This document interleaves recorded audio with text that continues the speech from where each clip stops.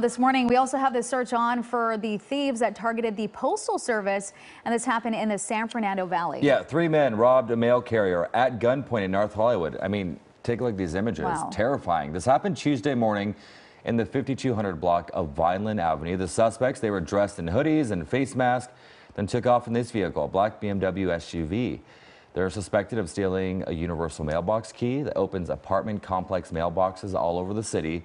The Postal Service is offering a $50,000 reward for any information that leads to a suspect.